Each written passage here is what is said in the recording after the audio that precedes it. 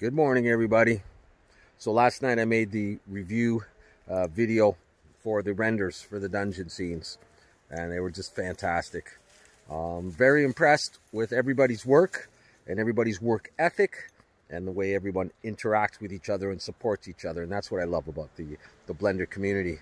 And so now we are on to Blender Challenge number 3, which is to model a communication device, and I'll get busy once I pin down what I'm going to do, and I think I have a pretty good idea, and I'll start making video tutorials about that. Not that anyone's necessarily going to do what I do.